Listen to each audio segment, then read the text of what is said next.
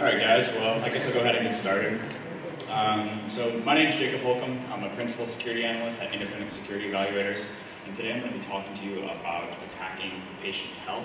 The title of my talk is Attacking Patient Health, the Anatomy of Hospital Exploitation. So again, my name is Jacob Holcomb. I specialize in exploit development and research, as well as application and network security. Since 2012, I've responsibly disclosed approximately 100 zero-day vulnerabilities, most of which have been in IoT devices, specifically routers and network storage systems. And why do I do this? Because I am ultimately a hacker, and security is very important. It's fun. It's a lot of fun. So really quick, about the company I work for, Independent Security Evaluators. We're just a bunch of ethical hackers and computer scientists who essentially like to break things. And our customers are anybody who is in need of protecting assets. Our focus is primarily white box as opposed to black box. We prefer as much information as we can get our hands on, so source code for example. And really quick, some research that we've conducted over the past couple of years, some of which I've already mentioned. The Soho router stuff, the network attached storage stuff, was actually pretty cool. Developed a word to exploit those systems. Presented that at Black Hat Europe a couple of years ago. Some HTTPS caching stuff. Basically, the assumptions, or I should say, the improper use of HTTP caching headers. So, for example, data may have been received by the client in a browser. We'll use a picture as an example. The proper headers weren't set, and therefore a cache, and that sensitive data resided on the file system. A banking statement would be a critical example.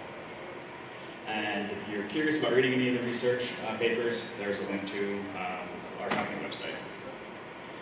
I'm also an organizer of IoT Village. Show of hands, who is familiar with IoT Village or So Obviously Broken? Nobody? Okay, great. Well, So Obviously Broken is a capture the flag contest that basically was created after we conducted research on Soho routers. And then IoT Village, I guess, is an area or a point of interest in which individuals who are concerned with IoT and the security of IoT devices can come together and, I guess, make them better. So why am I here today? Well, security is important. We all know that. You know, security practitioners. But hospital security is really important for multiple reasons. I mean, I guess the primary purpose of a hospital is to treat and cure individuals. If those individuals have some form of illness and they're unable to be treated, or they are mistreated due to whatever reason, you're going to experience a lot of issues.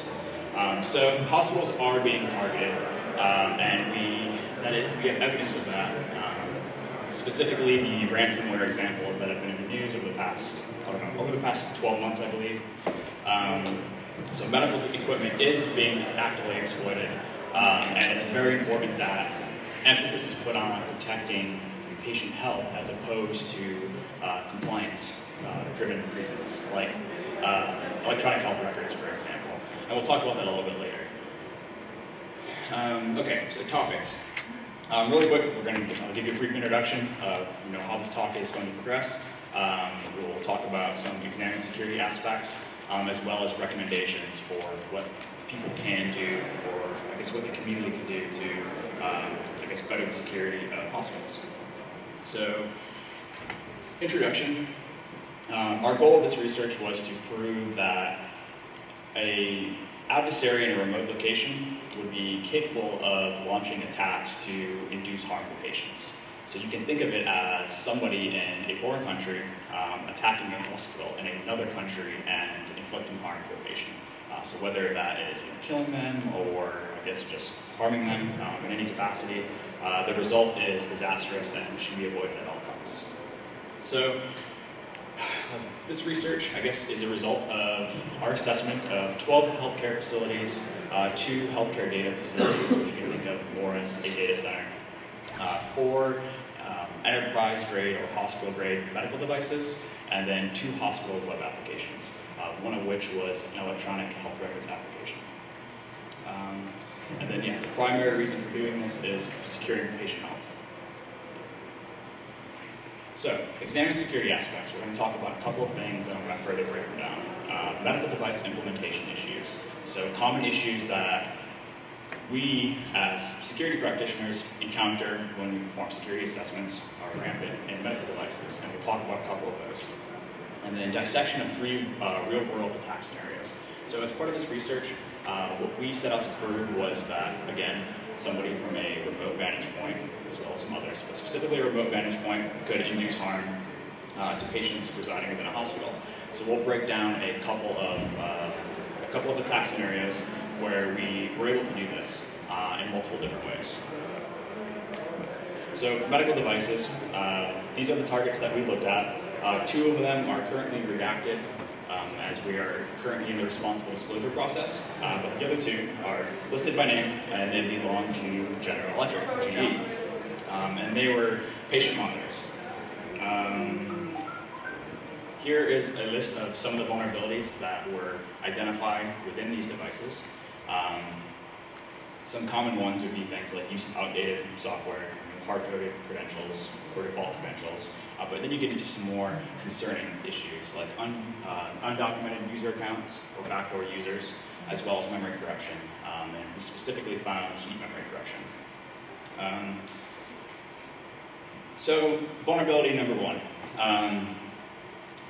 Basically, we're going to talk about SQL injection. And SQL injection is the result of data input being placed within a query and then being sent to the database. So we have this medical device, and it has a management server portion. And the management server is used as a central aggregation point for data reported by these sensors or monitors. Well, in order to access this application, you have to provide credentials, username and password. So really quick, I have a screenshot here showing that I attempted to log in with the username of Gimpy and a password, 3-character password of I have no idea what I typed. That's irrelevant. But we're informed that the username or password was incorrect. Actually, it says username. That's a typo. Doesn't really give me any reassurance that this device was designed with security in mind. Please log in again. So we started probing around the device, produced some other errors, and we had found that when you supplied special characters, very interesting things happened. One of which was an error message that produced a SQL error. So it was a syntactical error. So knowing this, we're like, okay, well, what is like the standard run-of-the-mill SQL injection payload? The or 1 equals 1 attack. And that's commonly used to trick conditional logic to result in Boolean true and allow you to bypass authentication. So what we were able to do is supply an arbitrary name. In this case, I used Gimpy. It's a nickname of mine. And then the or 1 equals 1 clause with a comment. And that's essentially going to negate the rest of the query and say, hey, allow me to authenticate if this user exists, or 1 equals 1. Well, 1 obviously always equals 1. And therefore, the result of the query was true, and we were able to bypass authentication. So upon typing in the or 1 equals 1, an AMF, which is action message format, request is posted to the gateway.aspx endpoint. And as you can see, our payload is highlighted, the Gimpy or 1 equals 1. And the response from the server shows us some interesting information. There are no errors complaining about authentication, as we saw earlier, and we get some additional goodies. Well, once the browser processes this response, we're presented with this level page, and we've effectively bypassed the authentication on this medical device. And basically, we're just able to monitor the vitals of this individual and manipulate them in any way, which could be disastrous. Can you modify the device once you're in like that? I'm sorry, what? Can you make modifications to the device after you're in? Yes, we could. So this is essentially it was a passive device. So it wasn't like an insulin pump or some active device in which we could actively manipulate it and then have a direct result be reflected on the patient.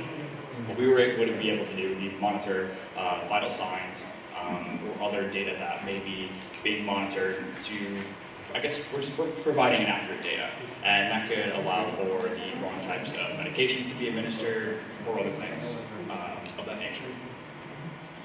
So the next attack that we're going to talk about, or vulnerability, is the lack of insufficient input validation and output sanitization. That's the vulnerability name. The classical attack that goes along with that is cross-site scripting, XSS. Who's familiar with cross-site scripting? Most of you? All of you? Awesome, excellent. So again, quick definition, cross-site scripting vulnerabilities are the direct result of the application taking raw user input. Ironically, I'd say most vulnerabilities stem from taking raw user input and then returning that input to the user without proper validation or data sanitization. An example of validation would be if you're expecting an email address, don't allow somebody to provide you the phone number. Sanitization would be the data is going to be rendered and displayed to an end user. You're not going to want that data to be displayed verbatim, so if they supplied you with special characters, and then you should escape them. HTML entities would be an example. So this example is pretty straightforward. Cross-site scripting, normally you have a URL endpoint that has a parameter. Within that parameter, you're going to specify some arbitrary HTML or JavaScript, and that's going to go up to the server. The server is going to perform some form of data processing, and then return that input to the user in the form of output. So while I don't have the attack payload on the screen, you can see we have an alert pop-up that has the string IC in it. So what we were able to do was essentially input arbitrary data and then get the device to render it. And that data is going to be HTML or JavaScript. And this allows us to do whatever we want. So as you can see in the background here, we're in the GE healthcare device. And with the cross-site scripting vulnerability, any setting that may exist here, we can change it. We're able to manipulate them. So using a client-side attack, where again, we'd be able to perform some type of disastrous attack against a medical device that would have a very large impact on the end user or the user connected to the device.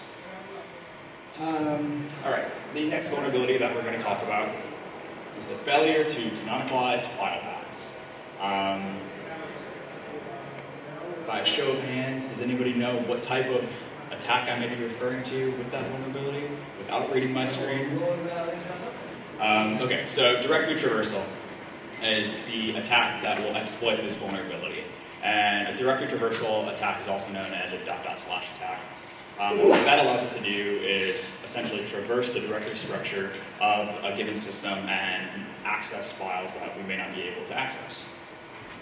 So again, we're playing with some of these medical devices. We're in the GE healthcare device, and we found this module that they have called view logs. As you can see here, and there are a couple of buttons that allow us to view logs of different facets of the system. So upon clicking one of these buttons, we eventually see an API request issued with a parameter called link name. And the value of link name, it looks awfully a lot like a file path. Var log messages. So, okay, they're passing in file paths. Are we able to manipulate that? I don't know, let's find out. So classic .. We quickly var log, we're going to go up 2 directories, so we're essentially in the root, and then we're going to attempt to traverse back down into the etc directory and access the shadow file. Well, a couple of things with this. The shadow file requires root permissions. We aren't guaranteed to have root permissions. So it's very possible that this attack payload will fail, but it doesn't mean that the system isn't vulnerable to .. or directory traversal attacks. We just may not have the ability to read that specific file. Well, in this case, no, we definitely did.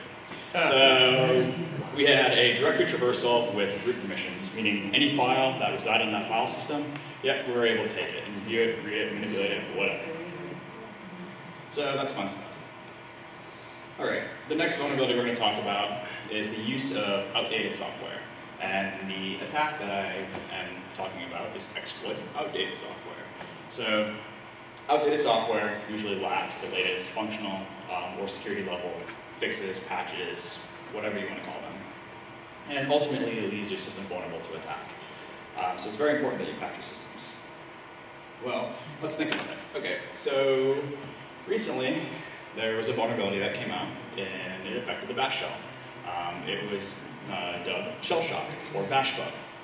And this vulnerability was the result of poor data parsing, meaning that a user who was able to supply a function definition as an environment variable, as well as any trailing text, bash would, while parsing or setting the environment variable, would execute that trailing text. Which means we're able to do some pretty cool things. Like, I don't know, define a function that does absolutely nothing, but then runs a command of our choice. Yeah, that sounds like a lot of fun. So why is this important? Well, can somebody tell me what types of endpoints were affected by bash or shell shock? In other words, what were some of the requirements in order to exploit this? Does anybody know? Okay. One of the biggest, CGI, Common Gateway Interface. So that was one requirement, or I guess one condition in which a bash implementation, or bash implementation would be vulnerable to the shell shock attack. So knowing that the medical device, it was the GE medical device, leveraged CGI, again, we got that view log file, CGI file, we were like, okay, well, this thing may be vulnerable to shell shock. At the time, we didn't have access to the system, so we're unable to verify the bash version. So there are a couple ways you can do it. You can attempt to play around, fingerprint the device, and see maybe what type of version of bash is on there. That's far more complicated than just attempting to exploit it.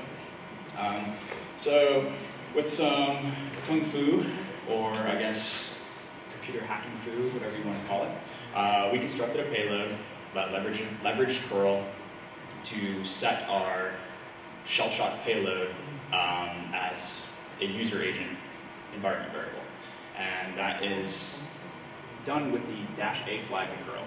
So what we're essentially doing is defining a function that does absolutely nothing. And you can see that with the parentheses and the brackets. And then immediately following that function definition, we have the bash.i string.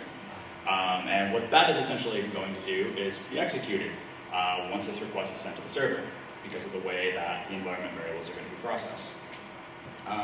And this allows us to basically make a connection using the TCP device to the attacker controlling IP and supply that file, that device file, as input to the interactive bash session, and then do some input redirection to give us a reverse shell. So what we did is exactly that. We set up a netcat listener on port 12345, executed our payload, and we received that shell. So now we know that the web server on this device is running as root, as demonstrated in the directory traversal attack.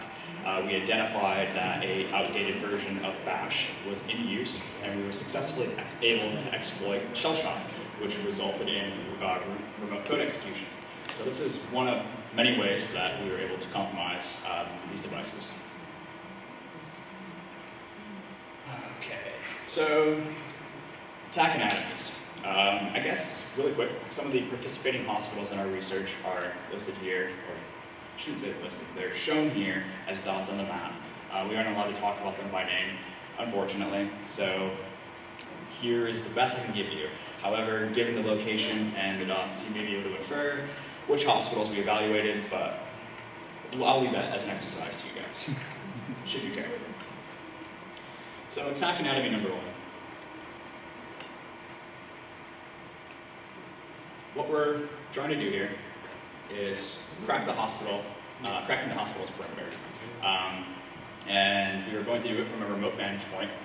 So back to what I said earlier in the talk, think of us being an adversary in a different country, attempting to exploit or harm a patient in another country. And how are we going to do that? An external web application. So breaking down the anatomy, we know that there are several steps involved here. One, we need to circumvent the perimeter of the hospital in order for us to actually be within the network to induce harm to the patient. Once we circumvent the perimeter, chances are we're going to compromise an externally facing system, like a web server or some form of network equipment, would be a firewall.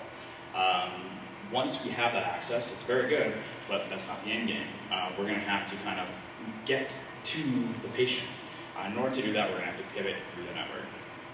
And From there, compromise the end system, which could be a medical device, and we can do that in many ways, as I've demonstrated, and we profit. So, circumventing the perimeter. How do we do that? Well, as a remote attacker, we know that we want to attack Hospital A. We need to identify all of the external endpoints for Hospital A, and that's going to be your typical reconnaissance, information gathering, finding all of the exposed systems and applications. As stated, this anatomy is going to exploit a web application, so we targeted the external web server and application that we identified. It happened to be a PHP application. Just because it was written in PHP doesn't mean that it's vulnerable.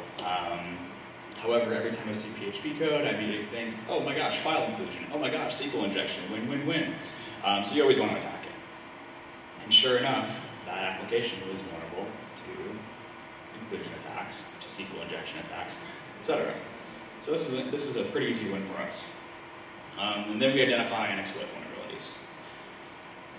Once that system is compromised, we're able to map the internal network, and then from there, hopefully exploit these newly identified systems.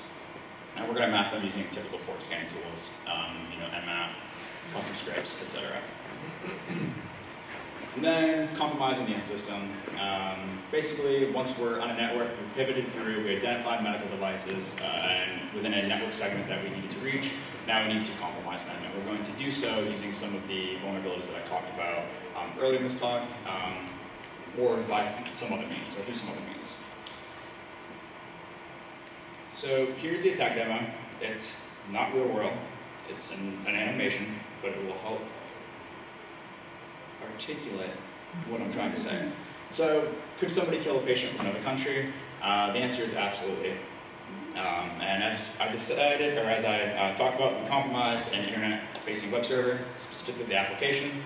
From there, we were able to pivot within the network, and we gained access to an effective medical device. One of the devices that I had listed on my slides. And then from that medical device, we showed that we were able to induce harm. And we weren't able to directly induce harm as this image depicts, as again, these devices that we evaluated were passive, so it would take some, I guess, intervening force, such as a nurse, administering the wrong prescription dosage to, I guess, induce this harm or inflict this harm.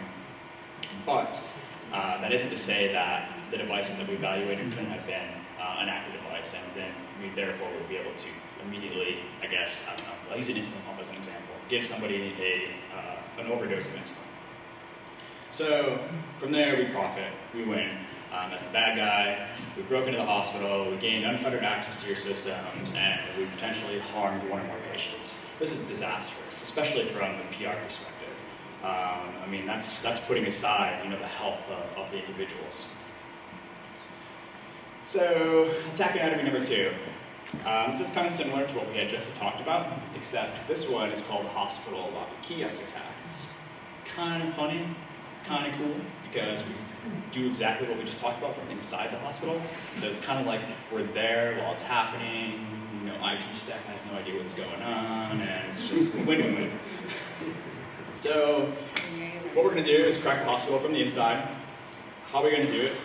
A computer that is accessible to us. No, there wasn't like a network jack that we were just able to plug into and had unfettered access, but there was something that was almost the equivalent of that, and that was the kiosk. So our vantage point in this time isn't remote, it's local, but arguably it's remote because anything that's accessible to users of, let's say, a lobby shouldn't be on your protected networks, right? You would think. Well, so what we're going to do here, again, is as an attacker, we need to circumvent the perimeter. You can think of the perimeter as kind of more of an abstract thing, like a network, for instance, as opposed to being like the front door of the hospital.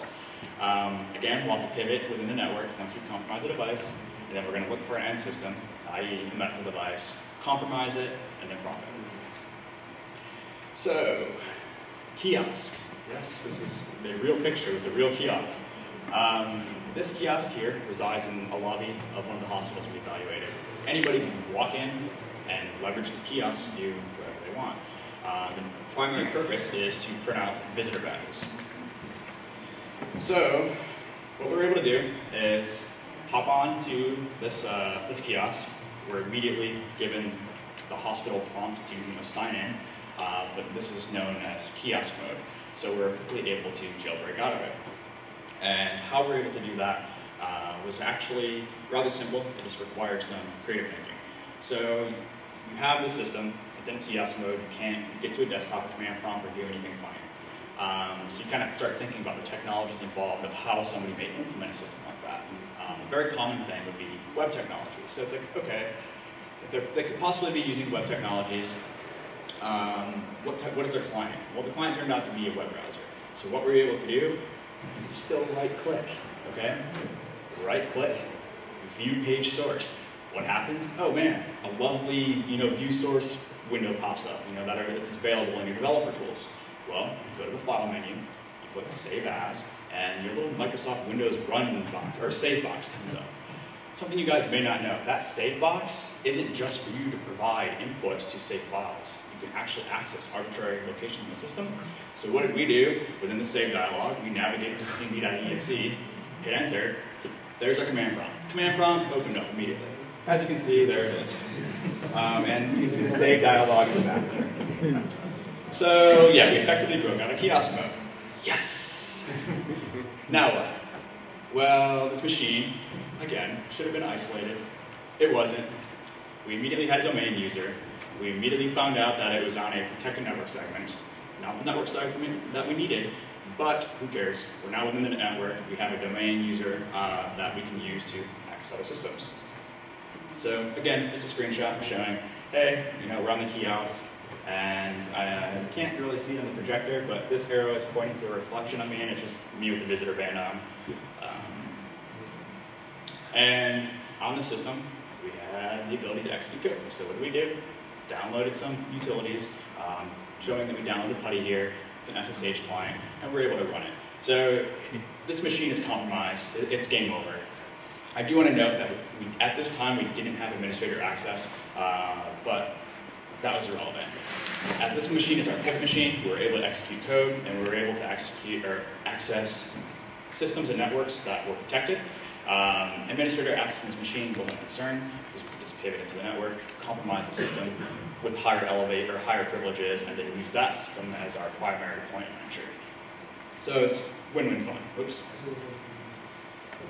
Okay, so again, like I said in the prior attack anatomy, once we've broken the perimeter, we need to compromise an end system. This end system is going to be additional vulnerable systems or medical device. It just depends on where we are in the network and what amount of effort it takes to get to a segment that contains one of these vulnerable devices.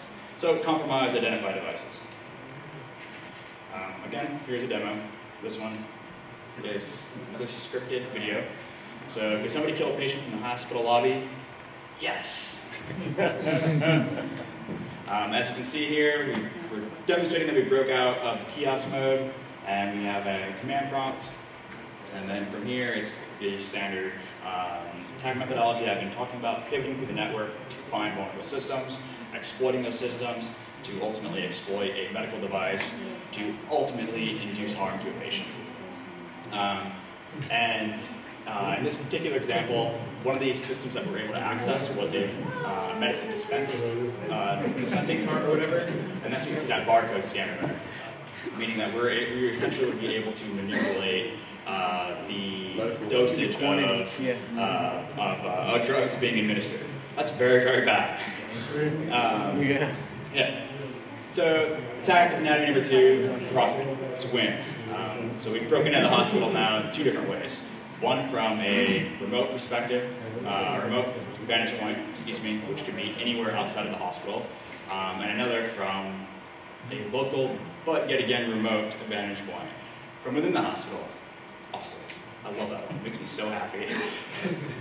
Okay, so the next anatomy we're going to talk about is social engineering. This is fundamentally different from the prior 2 attack anatomies, in that we are no longer trying to crack the perimeter, but we are trying to crack the healthcare practitioner.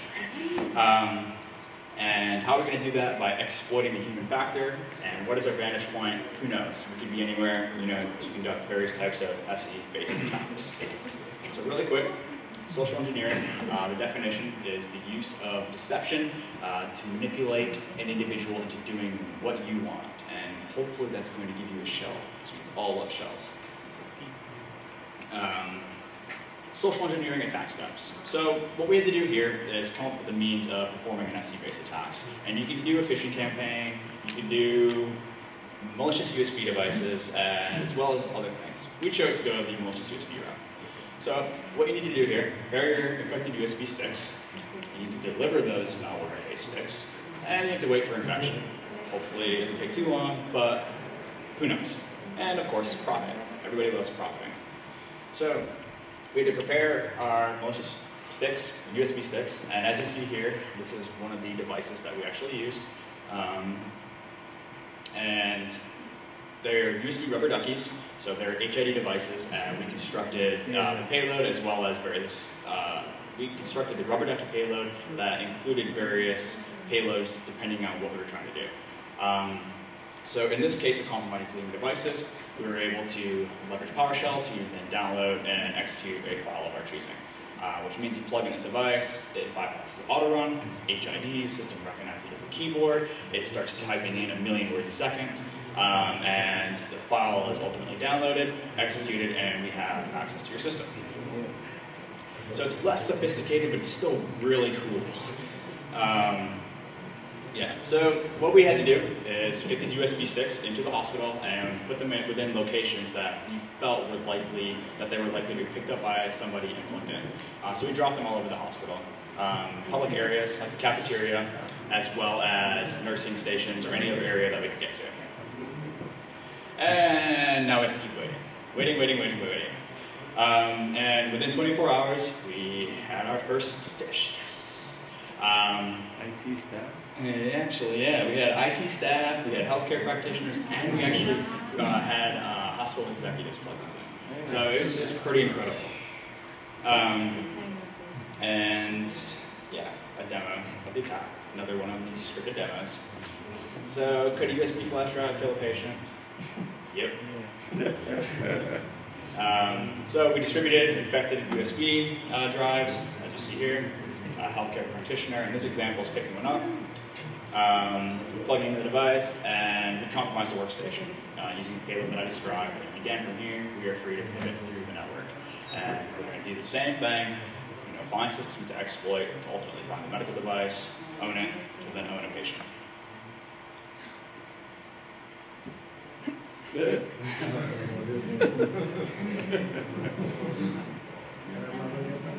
So, what's going to happen now?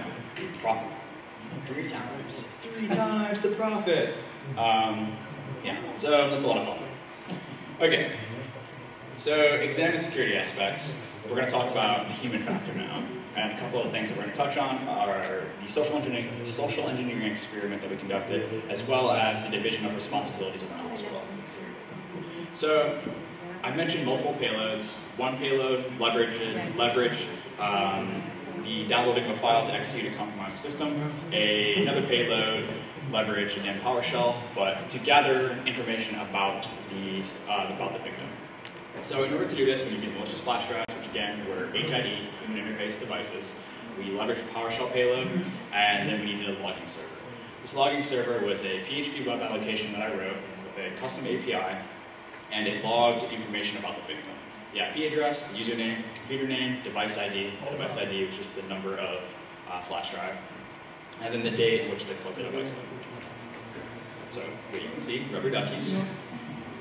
Here is, I guess, our rubber ducky payload. And what's really important here is this highlighted string. And essentially this string is part of the PowerShell payload that we leverage. And all we're doing is instantiating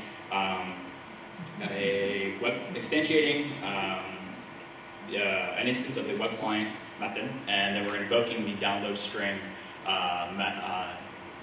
method of that object to download a file and write it to the file system. But in this case, we weren't doing that. We were just calling out to a web server, which is redacted, with the pieces of information that we wanted to gather. And when somebody plugged one of those devices in, it logged on our beautiful server. Here. Some of this information is redacted, but these are real-world results. The IPs, timestamps are accurate, and usernames, everything. So as you can see, some of the usernames that we had there were nurse staff, just a generic user for a given nursing workstation or nurse workstation, as well as some other goodies that I wish I could talk to you guys about, but I can't say them by name. So just remember, hospital executives, network and systems administrators. So we say IT professionals. We're not talking help desk. We're talking like network engineers here, like very intellectual beings picking up these flash drives and unsuspectingly plugging it in to only realize that, hey, their network is gone. It's something that they've worked very hard to build and secure. Yeah, they just undermined it all back. And I like to make jokes, you know, because it's kind of funny, but it's really not. And it's like we need to increase awareness to prevent, you know, attacks like this from succeeding, because to a degree, they're fairly trivial. Like, we're not having to deal with the manipulation of pointers and memory addresses, you know, or pointer arithmetic to, I don't know, exploit some form of memory corruption, whether it's a use after free, stackers buffer overflow, heap-based buffer overflow. We're prying on the innate nature of humans to trust people. And that's kind of like devilish, you know? It's, yeah. But good things can happen if you're bad. So, division of responsibilities. What I mean here is that within the hospital organization, there wasn't a clear demarcation point between help desk and systems engineers or network engineers. Meaning that while we were performing these assessments and meeting with hospital IT staff, we actually encountered disruption, because these engineers were, I guess these engineers were required to do trivial help desk types of actions, I guess, such as password resets. So an individual could be reviewing, I don't know, firewall logs or whatever, and then all of a sudden they receive a phone call and they have to reset, you know, Larry's password. And that really isn't a good thing. If you're the individual responsible for reviewing, let's say, IDS or IPS logs, you know, or reviewing a SIM, you shouldn't be resetting passwords. So there's kind of like this, I guess, misunderstanding of what responsibilities fall on what type of IT staff. Let's see. Examine security aspects: infrastructure, architecture, and design. So a couple of things that we'll be discussing here is the use of outdated software, systems with known malware infections, missing and unenforced security policies, undocumented systems, and unregulated vendors. So the use of outdated software. While performing these assessments of hospitals, or healthcare facilities, rather, we identify systems that were running Windows XP or Server 2003 on servers, and then a lot of their servers, even if they were running a newer OS, were out of date. This is disastrous for many reasons. One, XP and 2003 are no longer supported, meaning security patches are non-existent for them, or any, I guess, current security patches are non-existent for them. So those systems are essentially ripe for the taking. And then it's very similar to servers that are running newer operating systems, but are running, you know, outdated software. So this is really, really, really bad. And my next slide has nothing to do with healthcare security, but I just kind of wanted to point out the fact that it's other industries outside of healthcare have the same problem, and in some cases it may actually be worse. Like maybe an airline running Windows 98. Yeah, that's terrible. If that doesn't scare you, I don't know what will. You know what I mean? Like when I got on my plane and I saw that, I was just like, please don't die, please don't die. Please don't die. Another thing that we examined or identified within a hospital are systems that are compromised by malware. So here you have Microsoft Security Essentials, I believe. This was running on a system, and you can see that there was actually some form of detection or some form of web-based exploit, and it identified these files as being the culprits. This was a pharmacy machine, by the way. So the machine handling all your prescriptions and whatnot, yeah, it has malware on it. It's not so good. We should probably fix that. Same machine, you can see they have these awesome executables, coupon printer service.exe, and there are multiple instances of this file running in the system, all sitting on a network socket. Man, these guys are active shoppers. Always looking for the best deals. So that's a serious problem. I mean, if you have machines in the network that are compromised, not only is the integrity of that machine compromised, you can essentially assume that the integrity of the entire network the entire network segment in which that device sits is also compromised. So the next thing we're going to talk about is the missing and unenforced security policy. I mentioned earlier the demarcation between help desk and network or system level engineers.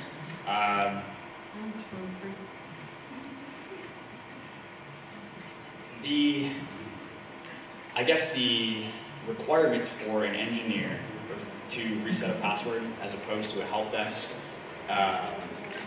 support technician, whatever you want to call them, is the epitome of the lack of security or non-existent security policies. So what's important here is that a hospital actually has these defined policies that outline and clearly articulate what are the responsibilities of every individual within the IT organization, as well as providing adequate training for non-technical personnel. And that's where the secure computing comes into play. So all of this is exemplified by earlier topics of discussion. Again, use of outdated software, the malware infections that we talked about, and then untrusted peripherals. We didn't talk about those. Yes, we did. People picking up my flash drives and plugging them in. So undocumented systems. Hospitals have very poor inventory controls, as we learned.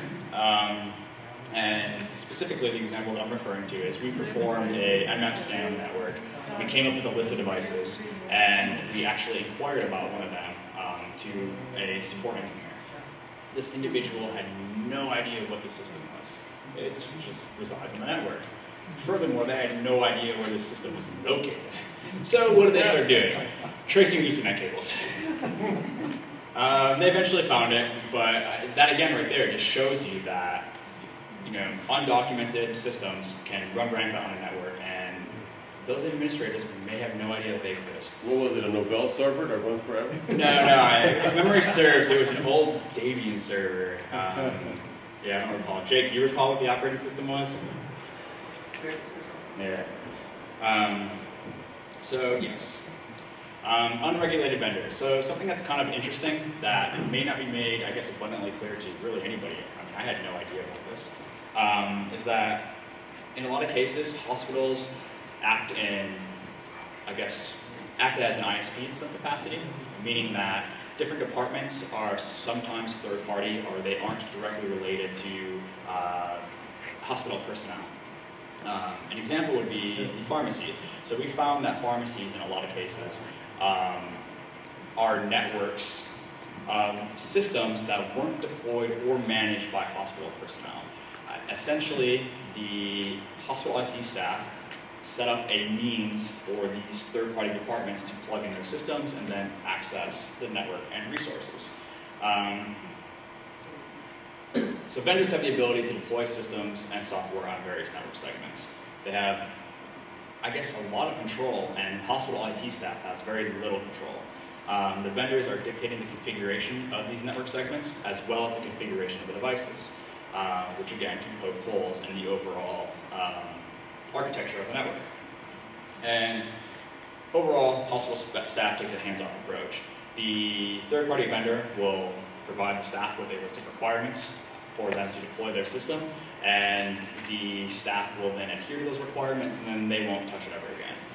So from there, once the system is deployed, let's say the pharmacy, going back to that example, they can start making changes to these configurations, adding new systems. The IT staff isn't going to have any idea. And by virtue of this, the IT staff is going to overlook a lot of security issues. An example that we found is some of these systems that were residing on network segments that weren't controlled by IT staff ran software like PC Anywhere, I think is one, or PC Anywhere is one. What's another big one? TeamViewer is another one. So these were essentially backdoors into a network. Again, were these put here by those third-party vendors or somebody who compromised those systems? Who knows? It's really hard to say. So what do we do about all this? It's pretty bad. Outside of addressing the implementation level issues in the medical devices that I talked about earlier, like the typical how to address software-related bugs, the recommendations that we're talking about here are kind of, I guess, they're broad. Meaning that emphasis needs to be put on securing the health of patients as opposed to compliance. What I mean by compliance, EHR, electronic health records, right? Everybody is concerned with that today, is the protection of those systems. And while it is mission critical to protect health data, it's more, or arguably more critical and important to protect the health of those patients. Because who cares if you receive, if Joe Schmo's data gets out, if Joe Schmo is dead, right? I mean, obviously Joe Schmo wants to try and keep his information private, but the health and well-being of Joe Schmo is far more important than the releasing of his data. Hospital IT staff, they need to take the power back. Basically, there needs to be fine controls over how vendors are allowed to access hospital systems and who is going to manage the systems once they're deployed. And threat modeling, this is very, very, very important. Basically, threat modeling is going to allow you to quantify the risk by identifying all of the assets, threat actors, and vulnerabilities that may exist within your infrastructure. So this is very important as you're going to remediate, identified issues. The order in which they're remediated is probably going to be contingent on your risk calculation. So threat modeling is very, very, very important. And then finally, FDA regulations are too strict. And what do I mean by that is all medical devices, as well as software, they have to go through this grueling certification process in which a certain set of requirements have to be met. Upon meeting them, their device will be certified, and then any further changes to the device require them to go back through that certification process. It's very similar to the FIPS testing and certification. So what happens, in a lot of cases, the device may be certified.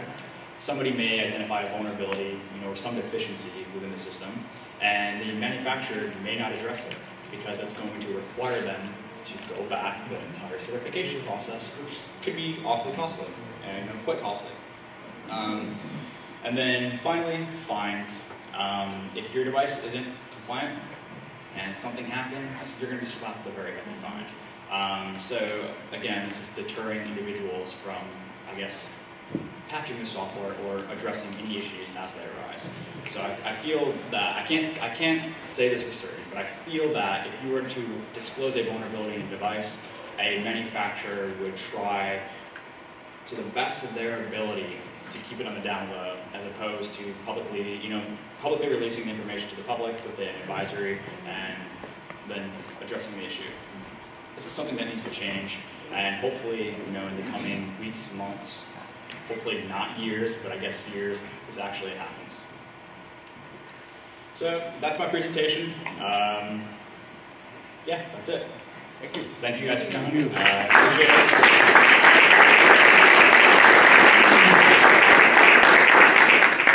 And I guess we can open it up to questions. Does anybody have any questions? Yes. How often do you find network ports with, they just give you HTTP access to a secure network? So we definitely identified a couple of them. That wasn't the primary thing that we were looking for, and in one of the bigger hospitals that we looked at, they were less common than they were in some of the smaller hospitals that we looked at. So it's a hit or miss, maybe a 50-50 shot, but they normally exist. And if you don't have an open jack, we had found that there are systems, maybe like a kiosk that plug into a jack that you could probably just plug into and then gain network access. A lot of them weren't doing any type of device authentication, so you would be able to do that. When you was at the kiosk, the resolution, just doing device authentication, that would be the resolution for that type of attack? Not entirely, as a lot of methods can be bypassed. For instance, people will attempt to authenticate devices on the network using MAC address filtering, and that's very easy to bypass. So it may deter less sophisticated attackers, but I wouldn't say that it is the solution to preventing the attack in general. When you was at, yeah, I was just doing, You showed a picture of the kiosk. Mhm. It looked like it was a very public area. No one in security didn't walk up to you and say, "Hey, why you got windows, DOS windows popping up on your kiosk?" No. Actually, so the kiosk screen face security, and while we're at the kiosk, right, they are oblivious to what's happening at the screen. And their day-to-day operation is, oh, I'm sitting here, I'm checking people to ensure that they have like these bracelets or identification badges. I know people are going to be using this kiosk. I only see people using the kiosk. Out of sight, out of mind. So, yeah, nobody bothered us, so it was great. Took 2 hours to print the visitor badge, but it worked. Yeah, right? Yeah. Any other questions? No? Well, thank you guys again for coming. I really appreciate it. It's been an honor to speak here. So, yeah, thank you. Thanks.